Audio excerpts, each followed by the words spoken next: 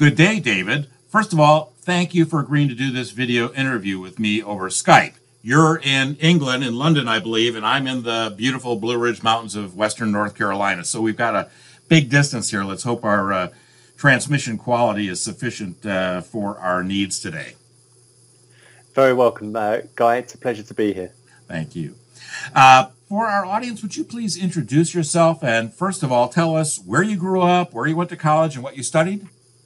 Yeah, sure. So I've always lived in the south of England. I'm currently near Brighton and was born and brought up in the counties around the outside of London.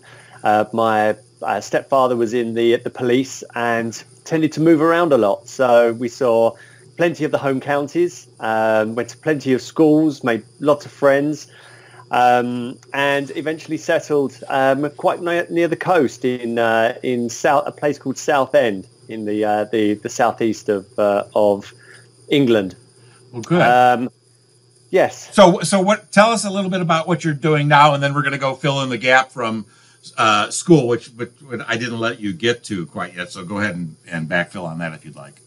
Yeah, cool. Well, so at the moment, I am with Loop, and what we do at Loop is try to solve the e-learning problem, which is, and I'll talk about my background in a bit. The e-learning problem, as I see it, is if you provide people with something that they don't want, they don't use it, and if they don't use it, it has no effect. So we look to solve that problem by giving people what it is they need when they need it in a format that they recognize and they find useful, and that beats the engagement problem and gets you well down the line towards performance. So that's what I do, and my role in that is I'm the mouthpiece, really, as well as having a say in the direction in which we build the platform and we grow the company. But primarily, I am the voice, I am the face, for my sins, of the company. Well, so what did you study in college? Where did you go to college? So I went to Kingston, which is just outside of London, and I studied HR management. But I did that really late in my career. I left school at 16 because I was sure that I was going to be a famous rock star, and I pursued that path for many years. Mine was a misspent youth, or maybe not so much misspent, playing guitars and being in rock bands. And it wasn't until my mid-20s that I decided that perhaps that wasn't going to work out for me and that I should get a proper job. We'll have to explore a little bit more about your time in rock and roll and all that. So that's what you did in school. Later on in your mid-20s. So tell us about your career progression then. Once you got you studied HR management, and so how did you get to where you are now? Can you share with us that career progression, and along the way, perhaps tell us a little bit about anything interesting that you worked on over the course of your career? Yeah, sure. So after I gave up my dream, I joined Lloyd's TSB Card Services. So Lloyd's TSB is a bank based predominantly here, and credit cards. I was in debt collection, and I joined there on the phones. Very quickly, I was a team leader. As a team leader, I went on a training course, and the guy who was delivering that program on, I think it was coaching skills, his name's Robin Fenner. I think that last time I saw Robin, he was director of L&D for one part of American Express, so he's gone on to bigger things. But he delivered a training course, and it was at that moment during day one that I thought, man, this is a job. And I'd never seen anything like it. I'd never been on a training course before, but I just loved it. I became friends with Robin it's a strange old situation. I carried on doing my team leader job, but I volunteered at one of this country's richest organizations to deliver their induction in the evening. So I kind of bolted on an extra element of my job to become a trainer. So I used to work during the day. I used to do induction in the evening for the new starters. I never actually joined Robin's team, but I was always doing bits and bobs. And I did that for about a year, and then an opportunity came up as a standalone trainer in another bank. So I joined there. I was there 5 years. I really did have free rein. So I started by delivering the induction that they had, started refining that, started then developing core skills programs. E-learning became more prominent, so I started to build an e-learning facility. And over 5 years, I pretty much built a training and development function from scratch, which was a wonderful place to cut my teeth and hone my skills in those areas. I joined Lehman Brothers for a year. I wasn't keen on what was happening at Lehman Brothers. I swear, even though I didn't have a great time there, it was nothing to do with me, the collapse. After a year, though, I jumped. I'd left a full-time job to take a 3-month contract at Disney. The role was to help roll out their new performance management system. My contract was extended by another 6 months in 2006, but by the end of the year, my boss had left, and I was asked to backfill to take on the role of learning and development manager for the UK. There was a new head of HR there who liked the way I work, so I was there for 5 years, and that's when I think I really learned learning and development. And I think there are, we could talk about it later. There are a couple of really key elements of my career that I think that required a step change. The first one was moving from training and development to a learning and development function in a very sophisticated matrix business. I learned a hell of a lot, for which I'm sure that I'll be able to tell some stories in through the rest of your questions. And then the final part of my Disney was I was there 5 years, and I got the tap on the shoulder, and I got asked would I be interested in looking after learning talent and OD for Europe, Middle East, and Africa across all of Disney's divisions, and that was an opportunity that I didn't want to pass up. But I knew around about the 5-year mark that I was going to cash in my Disney chips at some point, that I thought that I'd be able to use that credibility that I'd gained to make a mark in the profession. I think that I found the further I went up in Disney in learning and development, the less learning and development I was doing and the more politicking. So I decided to bail then and make change via technology, so that we could really use technology to drive change through our profession rather than it being perhaps seen as a supplementary addition. So you've told us a little bit about Loop, but tell us a little bit more. So did you start this? Did you start this with others? What was your goal? What were you thinking? Well, so I didn't start it. So the week after I left Disney, I went to the CIPD's annual learning and development show, and the first stand I went to in the exhibition, I met Ben from Loop. I'd never heard of Loop, and I'd never met Ben. But Ben knew somebody that I used to work with at Disney in Melbourne, Australia. So we started to have a conversation. He offered to show me the platform and did. And literally within minutes, and I still remember, no word of a lie, I said to him, this is the first piece of learning technology that I've seen that I would use.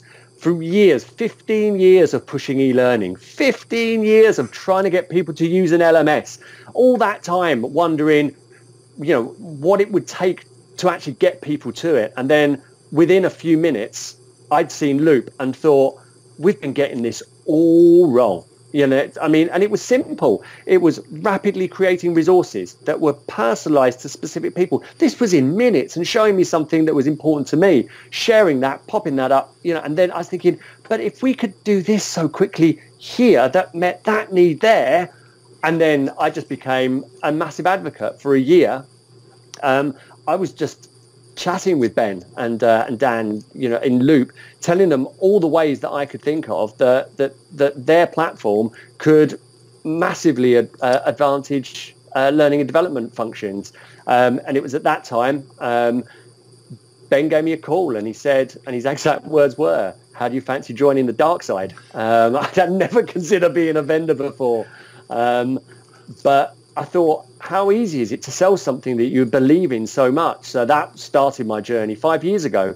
with Loop, and we've advanced that then. And the whole premise is, if you can help people with what they're trying to do, when they're trying to do it, in anticipation of their needs, engagement is the least of your worries. You then move on and think, how much can we affect actual performance and results? And that's the journey that we've been on over the last 5 years. Well, excellent. Here, with this orientation to performance. So that's a great segue into my second question, which is, can you tell us a little bit about your first exposure to what I call and others HPT, Human Performance Technology, which is also known as Evidence-Based Practices for Performance Improvement, or HPI, Human Performance Improvement, or Performance Technology. It's got a bunch of different names. So can you share with us your first exposure to this? But let's start with, how do you refer to this? Oh, this is a tricky one, Guy, because I'm all for a term that describes specifically what something is, and when it so clearly differentiates from a preceding practice. So I'm all for human performance technology, data and evidence-based practice. You know, all of that stuff. It's distinct from what we've done before. But I always hesitate and think, excuse me, who am I talking to? Because more often than not, the person I'm talking to isn't interested in what it's called. They're interested in what it does. So if we're talking the language of helping people to do what they're trying to do better so that they can more predictably and reliably get the results that they're employed to do, I'd call it anything. But make sure that we don't get wrapped up in the jargon. Now, I've already told the story about my first exposure to this. When I first saw Loop and thought that will help with that. But if I take a step backwards, my last role at Disney, when I was Director of Learning and Talent, an OD, I had a small team, but really my stakeholders were the UK, about the head of finance, the head of marketing, all of those folks who were directly reported into the president of the European business. He also had direct reports who looked after the European regions. A lot of them sat on both sides. Now, I don't think I had a learning conversation in 2 years. I had conversations like, Italy aren't ready for digital transformation. What are we going to do to make sure they have the awareness and the skills? I'm like, there isn't a training course for this. Right? We can't do e-learning. Even if I was asked, David, could you prepare a training course? I'm sitting there going, yeah, I prepare you a training course, but I will be running as fast as I can outside of this building straight afterwards. If I really was going to stake my reputation on that working for that. That was a real case. We run mini accelerated apprenticeships, all face-to-face, because Disney at the time had a clunky LMS full of generic e-learning. And our training courses were like everybody else's. They were nice experiences, and people would have had a couple of aha moments over the period of a day or two. But would it have prepared them for fundamentally change jobs? No. Merging the sales functions, so having a very disparate sales and therefore negotiating approach towards something that was more unified and that you could leverage. We couldn't run training courses for that. I could have people in a training course for 10 days solid, and we wouldn't have done what was required. Mini accelerated apprenticeships, largely exclusively face-to-face, hugely inefficient.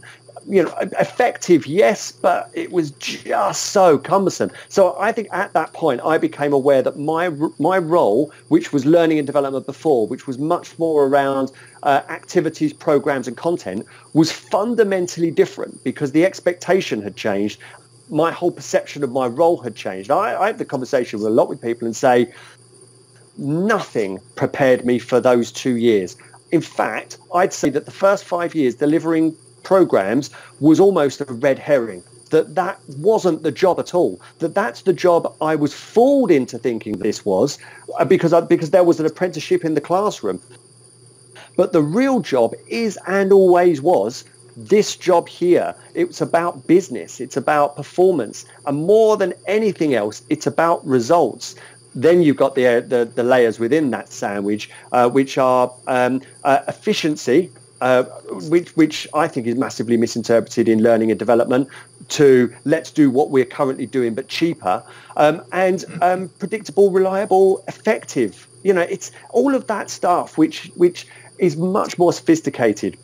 Add on some politics as a garnish as well, and and the job is unrecognizable. But that was what led me to think that learning and development is incomplete, and to think that what we do in delivering isolated and infrequent programs to a third of our organization, because the other 2/3, they're doing their own thing. We never see them. Supplemented by generic e-learning that we can't get people to unless we make it mandatory. Thinking, what are we doing? Like, what is all of this?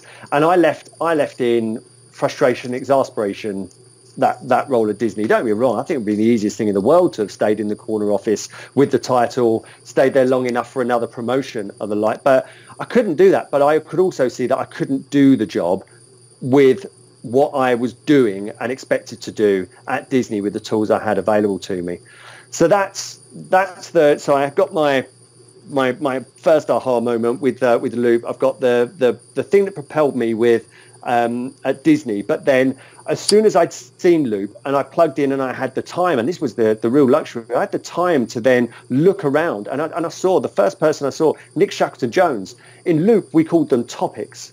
Nick was calling them resources, not courses. And all of a sudden it's like, that's what it is. This is now helping us make sense of what we had. The whole resources, not courses, which is the proof, the concept's been proved with Google and YouTube. Doesn't need proving anymore. It just needs us to catch up and recognize where the value lies for us in learning and development functions and the people in which we serve in service of our organization. So Nick Shackleton-Jones was a key person there that helped make sense of it. Bob Mosier and Conrad Gottfredson, yourself. As soon as you lift the lid on this, you kind of think, wait a minute, what have I been doing? Why have I not seen this? I mean, as soon as I saw, Guy, that you've been doing this stuff since the 70s, I'm thinking, when we talked on my podcast, I was thinking, why have we not learned? Why did I complete an apprenticeship in learning and development in the late 1990s and early 2000s without knowing this stuff? Why have I only been talking about the shift from learning to performance in the last 5 years, when it is the most important conversation, one of the most important conversations facing our profession right now? So there's kind of a timeline that has a fixed point in the middle, but had plenty of momentum before. Yes. So a couple of great points you made there is that you don't use the phrase or one variation of it of human performance technology because your clients aren't interested in what you call it. They just want results and they don't want the background. If it really works well for them, they may be interested in understanding a little bit more about that magic, which it isn't. But yeah. And, you're expressing the lament of many of the gurus that I came across in the United States about why aren't people picking up on this performance orientation? Why aren't they focused on guidance or job aids or what we now call performance support first as the default rather than a training course where we're expecting everybody to memorize everything, and which is impossible. But so thank you for all that. So that's a great segue into my next question, which was some of your biggest influences. And what I'm looking for here are pointers for our audience to people, articles, or books. So you've already mentioned Nick, so you might want to, or exclude him, whatever you want to do. We'll have a little fun with Nick here in this. So who would you point people to that were your early influences, and later on we can get to some of your maybe more recent ones?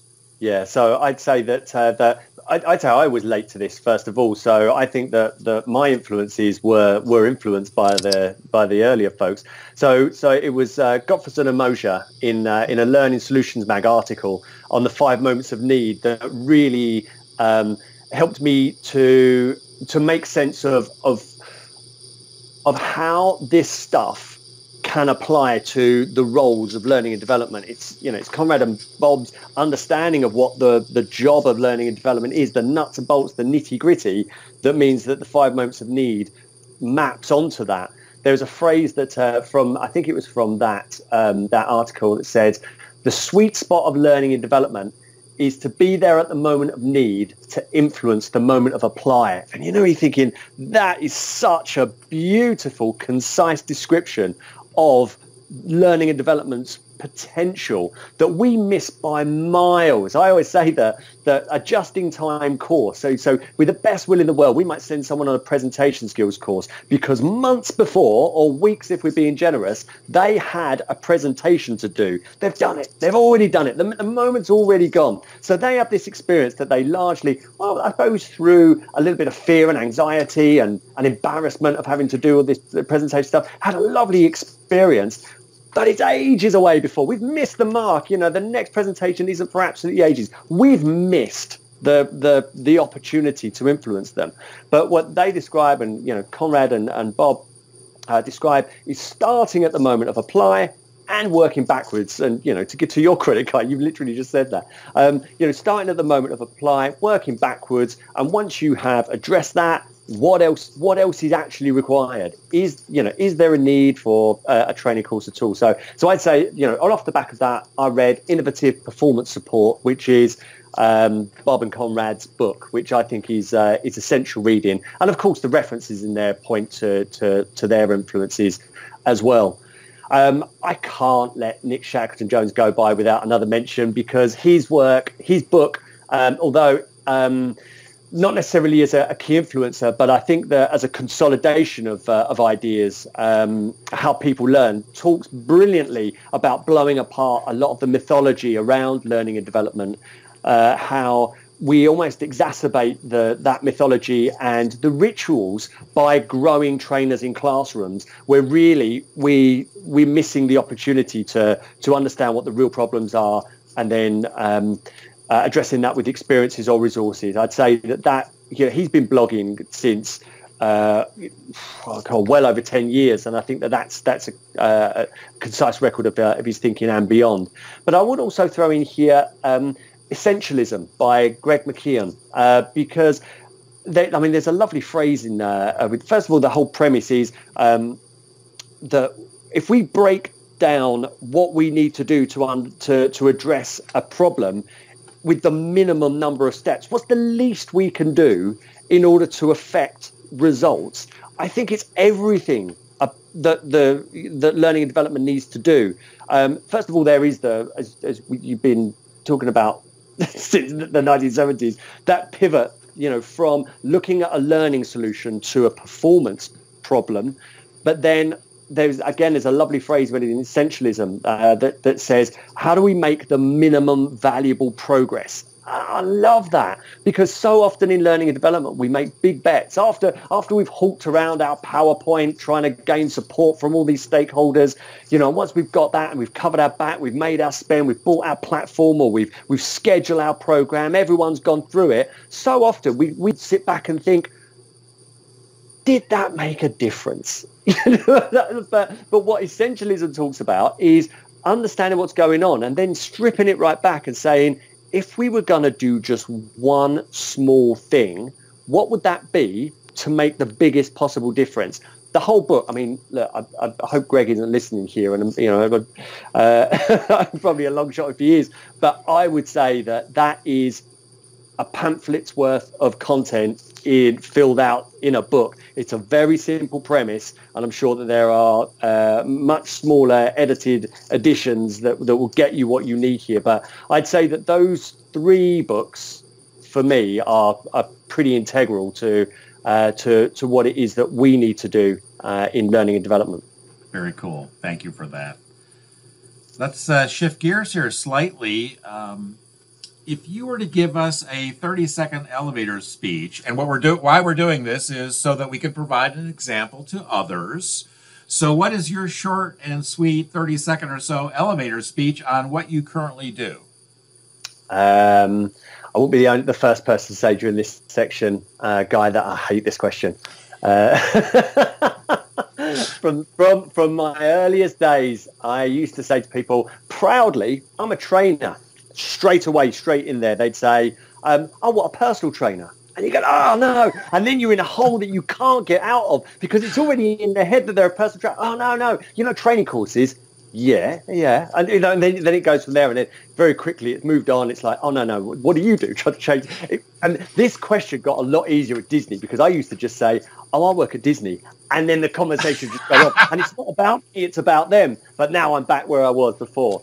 Do you know what, there's always a couple of streams from this, because we sell to L&D, don't we? So whatever I always say, I always talk to L&D people, which is very different to if I was talking to somebody at a dinner party. If I was talking to someone at a dinner party, I'd probably say, I just help people to get better at their jobs with technology. E-learning, and they'll always go, oh yeah. I'll go, I do technology better than that. So it's almost as if, you're trying to say, I fixed the e-learning problem in a different way. So I try to get off that conversation as quickly as possible. But if I'm talking about to L&D people, it is about using digital technology and approaches to make the real difference that we in organizations are trying to do in learning and development. Before we've always said it's supplementary to face-to-face, but we've really always known that people didn't really go on that many face-to-face programs. Then all of a sudden Google took over, and everybody Googles when they need an answer. But imagine that you were guiding and supporting people to do more of the right stuff when they really needed your help as they transition into and through your organization, more predictably and reliably getting the results that they need. So they feel good, you look good, and everybody wins. Mm-hmm. It's kind of like that. That sounds well, easy. I think a key point here, and this is, not everybody has mentioned this, it depends on the audience. Yeah. And if it's a neighbor, I'll just give them a simple answer or whatever, because they probably don't really care. But if it's somebody in the business or an executive or a customer, that's when you really need to attune. And even within those audiences, within our realm, we need to speak a little bit differently to another L&D professional versus a customer or a stakeholder. But I think that's a key point, is that you need to have at the ready a couple of different answers depending on who's asking the question. And perhaps before answering it, you can clarify who they are and where they're coming from on this, if you really want to do that. It depends on how long the elevator ride is also. It could be 90 floors or, one floor. Let's shift here to, as a lifelong learner, can you share with us what's your current or future focus for your own learning? Can you share that with us? Yeah, sure. So first of all, my focus now is on data and its application to what learning and development is in organizations to do. I had a wonderful conversation with Trish Uhl on my podcast very recently. Quite wonderfully, we didn't actually talk about learning metrics. As she described the different types of data. You have summative, which learning and development's always done, which is after an event. But then you've got formative, which is understanding what actually needs working on, what might be critical points of failure, what would be our milestones if we were to address this. So it's everything before you get to solution, which learning and development aren't particularly great at, because we've never really focused on performance than learning, because what we've always tried to do is get people into and through the learning. So that was almost the formative. How do we get people to it? And then the summative, which is, did they like it? Did it work? But of course, data changes that whole thing. So my focus and my learning is how we apply principles of data science into the profession, the broader profession of learning and development, if we are taking the opportunity that is available to us, not just doing the job of L&D. Then further down the line, it's to what extent can we take advantage of predictive analytics, not to necessarily predict behavior of people, but to predict when our support and guidance is actually required and in service of what. And as an organization within Loop, we're always looking at and learning and experimenting on how much closer can we get to the point of work? Because in the words of Conrad and Bob, if we could be there at the moment of need, we stand a greater chance of influencing the moment of apply. So that's where so much of my thinking and learning is going with that, which talking to people like Trish is invaluable. But but it's people coming into our profession, like Gemma Patterson. Again, I had a conversation with her on the podcast. She's at Aviva, and she looks after learning technology there. But Nick Shackleton-Jones hired her from digital marketing. And when I talked with her, and she's saying, well, what we've done in digital marketing is we have a dashboard. So we understand what is actually going on with our target audience. And, you're thinking, what's the L&D equivalent of that? Which 5 people are rattling around in the LMS at any one time, trying to complete their mandatory training? It's kind of, we don't operate off of dashboards, that provide real-time data on an organization, its people, their goals, their progress, their blockers. So it's all about the work. Imagine learning and development and looking at the whole picture and not just this tiny little part, which is more about justifying the expenditure in the technology than actually affecting the work. So a lot of my research, my thinking, the incubation time for that to become writing is all in that area.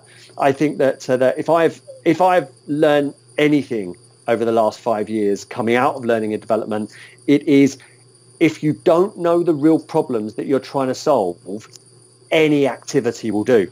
But if you can just zero in on the real problems or the friction that's being experienced by people within any critical point of failure, your efforts can be laser focused on actually affecting not just behavior but results.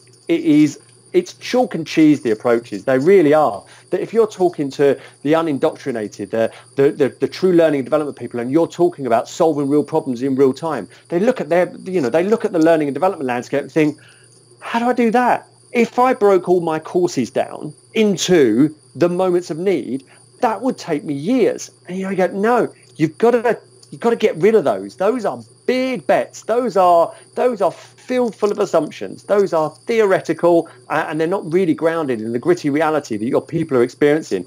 They're likely to have a place, maybe, but this stuff over here, where we are zeroing in on real needs and things that will make a difference, that there, I think, is where. And so there's much. So it's all about using data, the utilization of data. First of all, to understand the landscape, further down the line, predictability, and then turning the light on for learning and development. How can we provide that dashboard so that learning and development, Gemma uses this great analogy in the podcast. So she worked at a fashion outlet, an online fashion outlet. And when the weather forecast was rain, what are they going to have on the homepage? They're going to have coats and umbrellas. They're going to be ready for that. But that's their dashboard, looking at the wide, the wider landscape. What are learning and development doing? They've got their heads down, looking and thinking, I've got a new leadership development program that I've just gained a lot of credibility. I've just borrowed a lot of credibility for, and I'm about to sink a load of costs in it. I better show that this works. It's very much focused, topic centric rather than the people centric. So thank you for that. I love Trish and what she's sharing with everyone and what she's bringing to the whole field, if you will. Besides doing podcasts on these kinds of things, you want to tell the audience a little bit, are you writing about this? Are there places that they can go to learn a little bit more about this? I will include the URL to your podcast site here so that people can look at those. But is there any other place that they can look? Yeah, so my website is davidinlearning.com, and be able to find my thinking, my rambling on there. I have written some pieces on data and my journey up to this point, which I think reflects, and also it reflects not just my learning, but how I've taken that and applied that to the challenges that I've faced in the different organizations that I have been in learning and development teams and led the function. Very cool. Thank you for sharing that. And I hope people follow up and take a good look at that. One of the challenges that we have in our field is our language. It's a mess in my view and in view of many others here. But so my next question is there a favorite performance improvement term or phrase that you would like to define for us? But let me further set this up. It may not be a favorite term or phrase. It may be an annoying term or phrase, and perhaps you feel that people are misusing it, it's being misconstrued, there's issues with it, and you want to put your own spin on it. Now, I've begun to ask people, if you've got more than one of those, go ahead and give them all to us, because I think it's helpful for our audience to understand some of the issues that we have with the labels that we use. What have you got?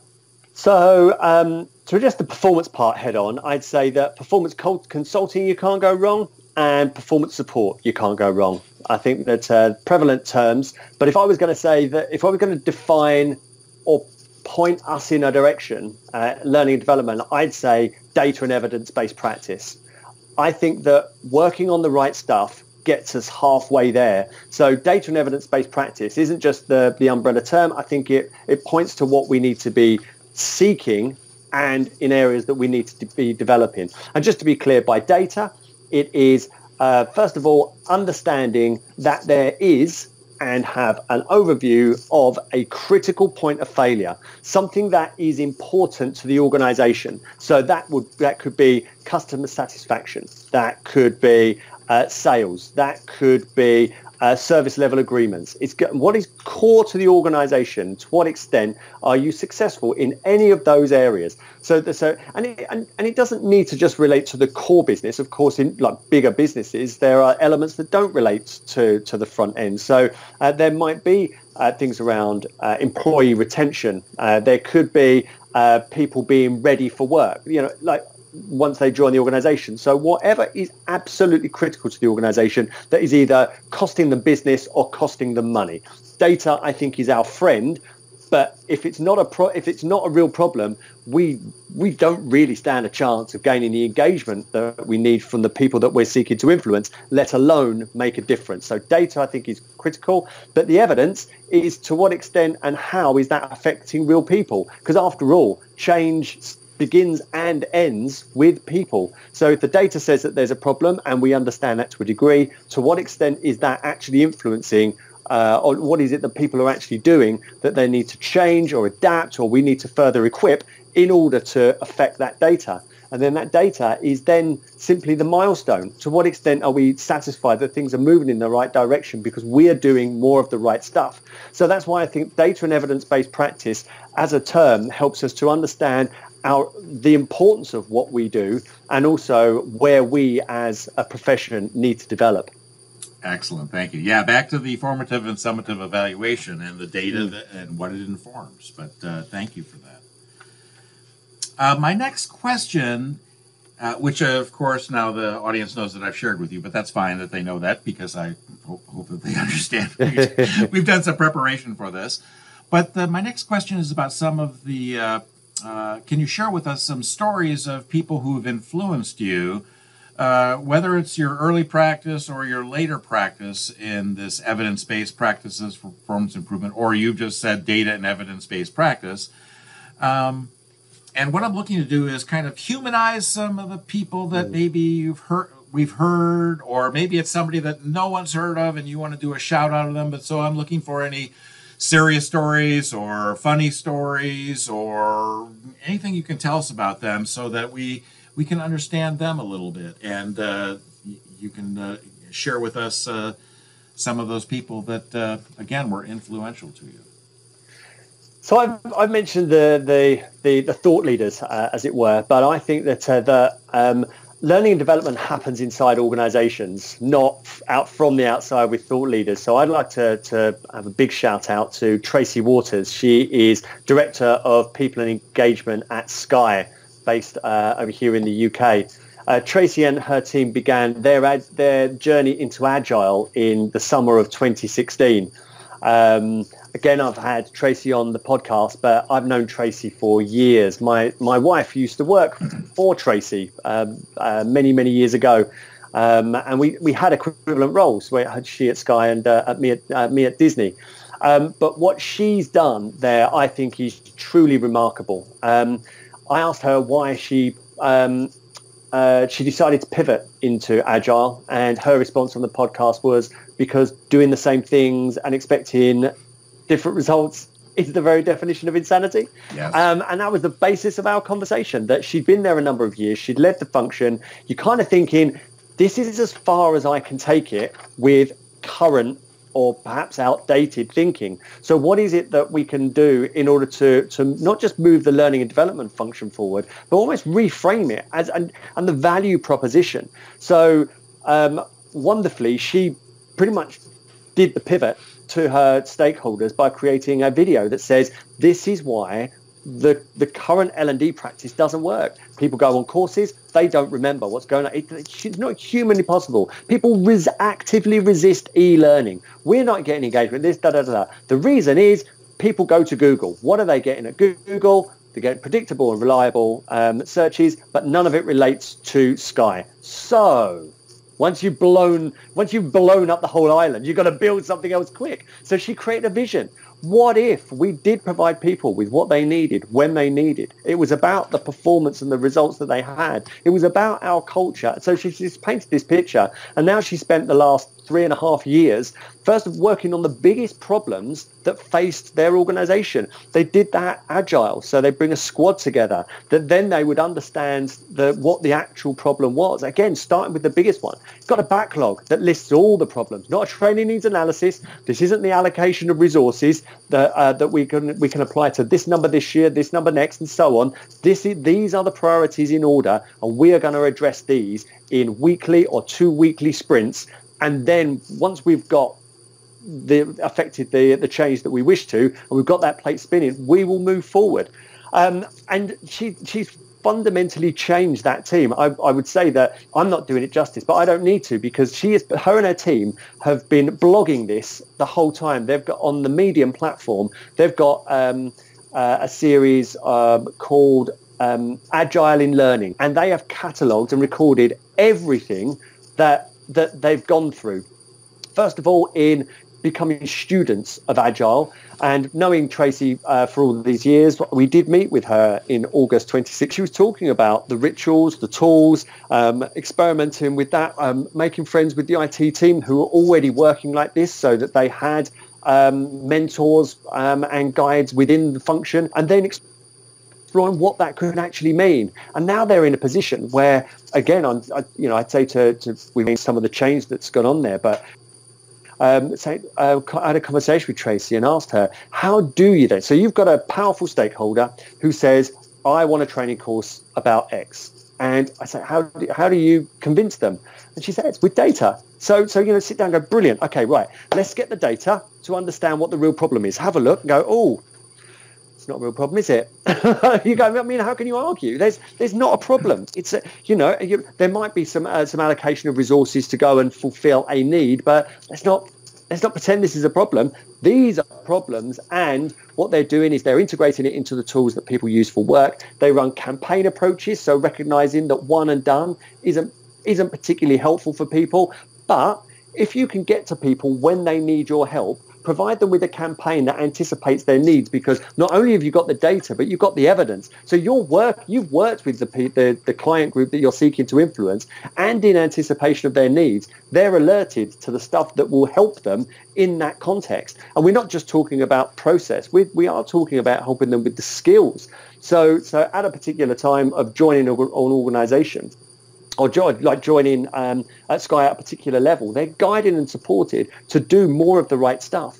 Because one thing that they've learned, as I've learned, I'm sure you have as well, Guy, is that when people are new to an organisation or new to a role, it's very rarely the technical aspects that people have got a problem with. It's they've already interviewed a lot. Most of the time, we could say about 95% of the time, they've got at least the skills. But what they don't know how to do is to do enough of the right stuff that's expected and rewarded in the context of that organization in order to influence and get people on side. So it's how to communicate and how to influence, which is always different across all organizations. Then you've got the different layers of processes and systems, norms and practices, all of that stuff. But that's all glued together. That's nothing that you'll ever get by reading the 1 Minute Manager. You'll never find a Google search on any of that stuff. There's not e-learning. There's not even a training course that you'll go on, even if it is months or years after you became a manager, that covers the gritty reality of how to do enough of the right stuff in order to, first of all, to gain the credibility that you could use as a manager and then go on. So Tracy and her team have been doing this 3.5 years now, working through that backlog of the priorities, which now has changed. The whole conversation in Sky has changed from, can you deliver this training, to, I've got a problem that I hope you can help me with. Fundamentally different. They've been using Loop all of that time, and there is also a case study that's been written by Fosway, interviewing Tracy and members of her team, talking about how they got to this position and how they started with managers because it was a critical area for which they needed to address, and then they've broadened and it's gone from there. So I'd say that if this was going to lead to anything, rather than it's like inspiring people with my story, I hope this inspires people to follow those rabbit warrens, have a look at that blog, the Agile in Learning on Medium, and that case study that Fosway have written. Excellent, thank you. Is there anybody else you've brought up something here, and I made a note here so I can come back to this, but I don't want to interrupt the flow here.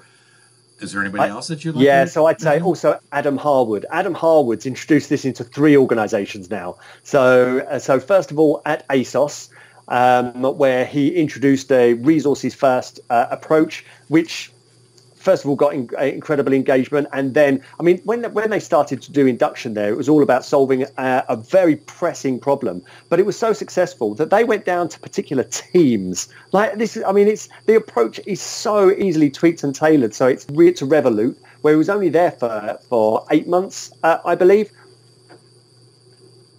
But during that time, famously, he didn't run a single training course, but he has embedded a resources first approach, first to compliance, and then moved on. But then he got a tap on the shoulder and then got approached to do this at D&D, which of course during coronavirus times is going through problems like anywhere else is. But before then, he's got a resources first approach flying. Within a few months, again, changed from a predominantly face-to-face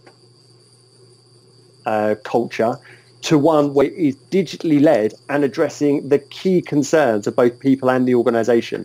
So Adam Harwood, he does blog, but I've had him on the podcast as well. And when he talks about the real realities of getting this stuff to work, how using resources first as an approach is faster, cheaper, less risky, and more about affecting the work than what we were doing previously in learning and development. So not only is he a convert, he's experienced of 3 organizations in quick succession introducing this and leaving learning and development in a far better position than when he joined.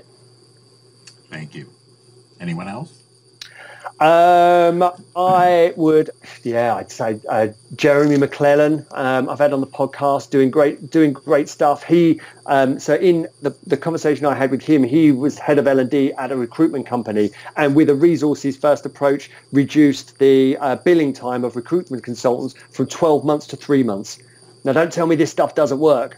Do you know what I mean? So because he's focused on the real problems to be solved in the organization rather than the learning provision. But no, I could go on. These are people making waves. I've already mentioned Gemma Patterson, Mike Collins at River Island. I've got a podcast episode with Nabel Crowhurst coming up. She's head of L&D at Roche. Now, she completed the pivot of both, I think it was L&D at River Island, and now they're going through that at Roche. I mean, that's a wonderful case study, not just in L&D. She's head of HR, so she's done the whole of HR, but the whole organization is pivoting to Agile because, well, she knows that this works. So, I'd say that there's one thing: your Nick Shackleton-Jones, your Bob and Conrad, your Trishul, your Nigel Harrisons, your good self. Guy, as well as I do. I mentioned it earlier. Learning and development happens in organizations. If you haven't worked in L&D in an organization for any period of time, you are at a significant disadvantage on both understanding and influencing the profession. So I'd say that the folks that I've mentioned with the background of successfully leading learning and development functions. They know this stuff is real, and you've only got to read. Nick knows how L&D works. Nigel Payne knows how L&D works. All the folks that I've spoken about so far, they've got the battle scars. they know. You'll never hear any of those folks saying, you buy an LMS, you customize it, you get engaging content, you get your comm strategy right, you build it, and they will come. Nobody will say that stuff. It's all about, you've had to be there when you've launched something, whether it's successful or not. It's when you can't run away. That's when you get your battle scars. Yeah. Thank you for that and mentioning all those people, and I hope our audience follows up with them. So this resources first, but my real question is Google search. You've mentioned this several times now. Now, a lot of people think that, we've got Google here. We don't need training. We don't need that's the resource. Mm-hmm. But there's issues with that, I think, and you said it, but I wanted to come back and circle back to this and revisit this. But why or why not when or when not would a Google search be sufficient to a performer's need? What's your take on that? I'd say in knowledge work, I think that we rely enormously on Google because we need ideas and expertise from outside in order to build onto our work. I think that, a study done, longitudinal study in 2005 or 2006 that said that only 26% of what a knowledge worker knows is actually in their head. That was 2006. Excuse me if I've got any of the dates or percentages wrong, but you consider that was before we had the iPhone and before we had years. We've had decades now of information at our fingertips, so the reliance is there. So I'd say that Google plays an incredible part. If you throw in freelancers as well, then YouTube is everybody's friend. But I'd say that Google can go a long way to replacing the old role of L&D, which is the content provider. But the new role of L&D, which I believe that it's no longer an opt-in on affecting performance. You can only get the right stuff done in an organization by knowing how to get the right stuff done in that organization. That is all. So we hear this all the time, context over content. I always say, Google's got your content covered. Don't you worry about that. And if people say, yeah, but it's not such good quality and it might not be engaging, again, seriously, if that's what you're positioning yourself as, what was it, Miles Runham, who I've had on the podcast as well. He was general manager of Ask.com in Europe. So, Ask.com was a search engine. His words on the podcast were, don't compete with Google. I've tried. Yeah, so a lot of the time, if we're looking at as a content play, Google's won. Don't worry about that. They've got that covered. But inside your organization, the real problems, the blockers that are stopping your people as they transition into your organization about understanding how to get the right stuff done and influence. And then as you increase in sophistication, as your managers become leaders and their exposure increases, both their exposure to the top brass and clients, but also exposure as in no one's got their back, who's helping them? Because I can tell you something for nothing. Google hasn't got their back. So L&D have got a critical role in ensuring that the investment in any performer as they come in, but as you go up and the risk increases and then the expense increases, L&D can play a critical role by helping to unpack and offer a level of transparency that can show the way for these inexperienced people. And people sometimes will shoot holes in what I'm saying here and going, yeah, but what if somebody isn't new to a role in your organization? You're thinking, I'm reframing L&D here to be there at the moment of need to influence the moment of apply. Conrad and Bob's words again. If they're not new to it, are they needed? Like where's L&D need? So it's always aim for the need. So where are you needed most? If you're looking to influence established middle managers who are already being rewarded handsomely for the way that things are already being done, I'm afraid that that door's bolted. That's, you know, you're going to have to use a lever to get in, but you have huge opportunities across your organization. So look, that's the long way around it. Google is integral now, as is YouTube, in giving us access to information and some know-how. But all that rich stuff that means whether people are successful or not successful in an organization, in a role or in a task, that's all up for grabs. That's our new role in L&D. And I say that stuff is measurable. That's the big stuff that needs working on.